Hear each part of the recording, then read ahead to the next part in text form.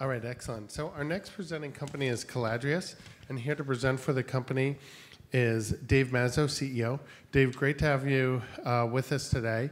And if there are any questions from the audience, don't hesitate to ask. We'd love to have this be more interactive. So I'm going to start. Bob Peretti, who is the president of this esteemed organization, hosting the event today. Bob obviously works at PCT, and Hitachi just recently acquired this division from Caladrius, a very well-known cell manufacturing unit. Maybe you can walk us through the rationale behind this deal, why it made sense. I believe there was a two-tranched transaction, so maybe you can start off by picking up where Bob left off first thing this morning. Sure. Well, first of all, thank you again for the opportunity, and thanks for everyone hanging around so late in the day. The transaction actually transpired based upon an opportunity that ultimately became apparent over time as we looked at the combination, what we thought initially was an intuitive combination of a cell therapy manufacturing development arm and a therapeutic development arm. We realized that over time, as both of these two companion businesses grew, they both became large consumers of capital. And they consumed capital at rates that were differing. They had different risk profiles. They had different returns on investment and different timelines for success. And that made raising money with investors difficult because it was typical for investors not to be able to categorize us. So even though we had what we considered a best-in-class CDMO and a very exciting therapeutic program, investors typically liked one or the other, and as a result, didn't make any investments. For that reason, we have been looking for the last several years at a mechanism by which we could satisfy the need to become more focused or pure play.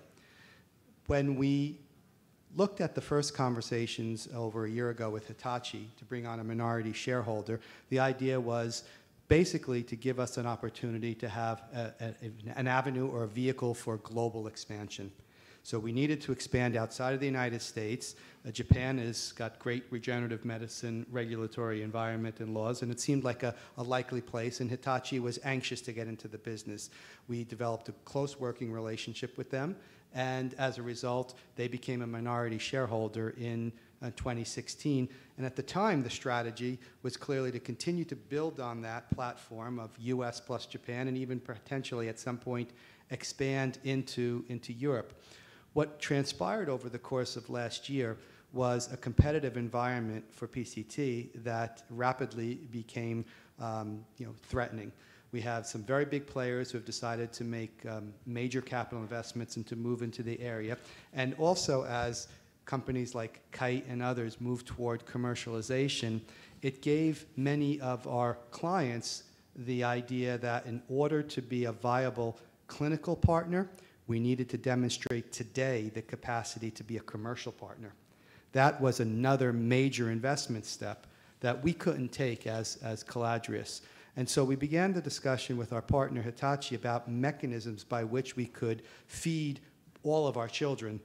And ultimately, the proposal came about that said that, if we could find a mechanism by which we, Caladrius, could maintain an active relationship with PCT, they could still be a close partner and, in fact, provide us with some of the preferred status that we enjoyed as an owner, and could collect a bolus of capital to then properly fund the therapeutics business, it would be a win for everyone, and that's in fact what has now transpired. Well, absolutely. Congratulations, because you brought in over $100 million for that.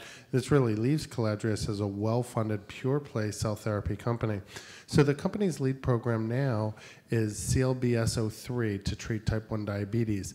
Dave, can you tell us about the mechanism of action of these autoimmune regulatory cells that you're developing? Yes, Ted. So we're taking an approach that actually this is a perfect follow-on to the SEMA presentation, because in our corporate presentation we have a slide that shows where we fit into the paradigm of development. On the one end, you have many companies working to provide insulin, long-term insulin therapies, insulin analogs, and those are typically many big pharma companies, and that's chronic therapy. On the other end, you have something like what our colleagues from SEMA were talking about, which could be, sort of a regenerative approach to a cure.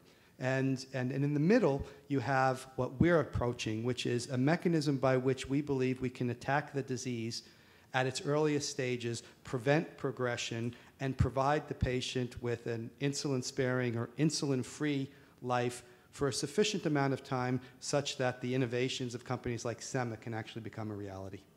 Interesting. So tell us about these cells specifically that you're using and how do they work? So we've taken the approach that's been developed by Professor Jeff Bluestone at UCSF. That's the licensed technology that we hold in this area, whereby we're essentially leveraging roughly 2 millennia of human evolution to try to rebalance the native state of an individual's immune system. In type 1 diabetes, typically there is an insufficient number of insufficiently active T regulatory cells, and the T effector cells in the body are attacking the beta cells and causing the disease to progress. Our approach is to return to its natural state in that patient, the balance, by supplementing that patient's polyclonal autologous cells with ex vivo expanded T regulatory cells from that patient, restore the balance, and eliminate or even, rather reduce or even eliminate the symptoms of the disease. Great, that's helpful. Now, you also received a grant from California Institute for Regenerative Medicine and receiving funding from other groups as well. So maybe you can tell us about how these deals have helped offset both preclinical and now clinical expense of the program. Yeah, so first of all, there are no longer any preclinical expenses associated to the program per se, but the clinical program is essentially now, at least the remaining costs, covered through the external and non-dilutive funding. The generosity of CIRM, of Sanford Research Foundation, of JDRF, and others has really helped us offset significantly. And so we're applying very little of our current capital to the completion of this ongoing phase 2 trial. Great. So you brought up the phase 2. Maybe we can jump into the details. I believe there's 2 an interim analysis with this. So walk us through the trial design and when we could see data. So the trial design, we believe, we like to characterize it as a landmark study because, in our opinion, it's the first controlled study that's been done to test these cells in a proper population. So it is randomized, placebo-controlled, targeting 2 different doses of cells in the target population of recently diagnosed adolescents with the standard regulatory and medical endpoints. It's powered to see a meaningful clinical difference over time in those endpoints, including C-peptide stabilization, hemoglobin A1C, hypoglycemic episodes, insulin utilization, et cetera. It is constructed to have 111 patients in 3 different cohorts, 1 being placebo. There was an interim safety analysis that took place after the first 19 patients were dosed and had a 1-month follow-up. The DSMB gave us a green light to go forward. All of those patients have now passed their 6-month follow-up, and their safety profile remains clean. We are now dosing the 2nd cohort of patients, and we expect to have that completed by the end of this year, perhaps a little bit sooner. When we dose the 55th patient in the program, which should come during the late 2nd quarter, we'll start a 6-month clock toward a prescribed interim analysis of therapeutic effect, safety, and a vast panel of biomarkers. And we should have that data by late 2017 and be able to discuss it publicly in early 2018. The 1-year primary follow-up will occur at the end of 2018. Great, that's helpful. So, Dave, just thinking about this mechanism of restoring balance to the immune system, put in very general terms, it's very broadly applicable to a lot of different diseases. So what other indications are you thinking about pursuing, especially considering that the type 1 diabetes phase 2 trial is largely offset and it's not all of your money going to pay for that? Yeah, you're right. There's a very long list of autoimmune diseases that could potentially benefit from this particular trial. What we've looked at is an analysis of most of those diseases, trying to identify those that have either hard endpoints or well-defined, validated biomarkers for an endpoint, where the patient populations are available so the studies can be enrolled, where the time to an endpoint is reasonable, and where the number of patients to getting to a proof of concept would not be outrageous. And we've narrowed that down to a number. One of those that's likely to start soon, but I say likely only based upon an ongoing discussion with another non-dilutive grant funder, the Guthrie-Jackson Foundation, is the autoimmune disease of neuromyelitis optica. And that's a place where we could start a trial, almost any time soon, using essentially the identical process that's being employed in the CLBS03 diabetes trial. That makes a lot of sense. I want to take you back a little bit, because a few years back, then the company was called Neostem, and they reported what I thought were encouraging heart attack data for, I believe they were CD34 cells. CLBS 20, I think, is what you call this product now. What's the current status of that program? And I think it may have a potential path forward with some of the developments that are taking place in Japan. I'm glad you brought that up. It was actually, it's CLBS 12, and that program, which was read out as a phase 2 just before I arrived at the company, is characterized by many people as a failed phase 2 in acute myocardial infarction following STEMI.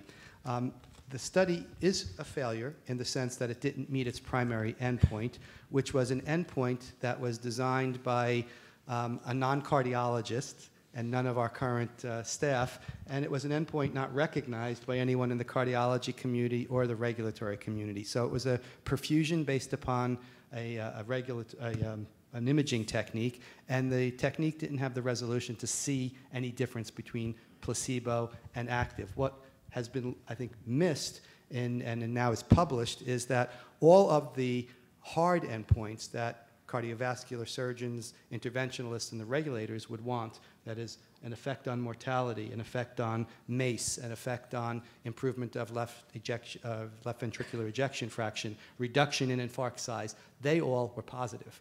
So we believe that this adds to the already pretty large body of evidence that says that CD34 cells can actually have a therapeutic effect in peripheral arterial diseases or cardiovascular diseases. More than 700 patients have been treated with these cells in studies of this type. So with that in mind, we have spoken to our colleagues in the regulatory departments in Japan, and we are now about to embark upon a study in critical limb ischemia in Japan, which will be a 35-patient, open-label phase 2 trial, which has the PMDA's blessing to be qualifying for early conditional approval if successful. And that, we think, has a very high likelihood of clinical success based upon 2 published studies in Japan showing effect in CLI, and 2 outside of Japan replicating that work. Great. And Dave, I want to finish our conversation. I've been asking most companies about 21st Century Cures Act. So how do you think this can help Caladrius in both the type 1 diabetes but also potentially the CLI indications? Well, like many of my colleagues here, we're not exactly sure what the government is ultimately going to apply from that. But if we start with the cardiovascular indication, there has been a study that was done by, at the time it was Baxter, looking at CD34 cells in refractory angina. When Baxter turned into Baxalta and ultimately then sold that to Shire, the refractory angina phase 3 program that was ongoing got stopped prematurely. And recently, that data has actually now been calculated and reported by the cardiologists at Duke, and they showed that it was a positive study, even though they never completed enrollment. So we believe that there's a possibility that with the access to that data and an application of some flexibility because of the 21st Century Cures Act, that maybe only one additional study might be viable to get an approved indication in refractory angina for that technology. As it relates to diabetes, it's hard to say at this point. It'll depend quite a lot on the magnitude and durability of the effect we show in phase 2. Great. Dave, thank you very much for being with us today. Excited to see the company turning around under your leadership, and excited to see where you go from here. Thank you, Ted. Appreciate it.